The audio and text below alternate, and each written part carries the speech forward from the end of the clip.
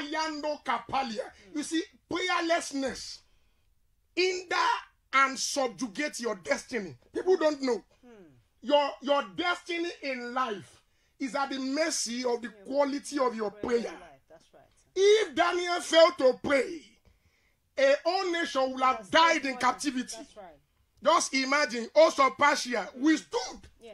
Angel of God, the minister of communication of heaven, withstood him for 21 days. But Bible says, you must understand that persistence break resistance. Akatolia.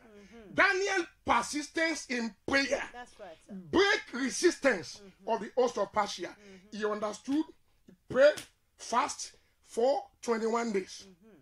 And historian told us that they left when the prophecy was 69 years.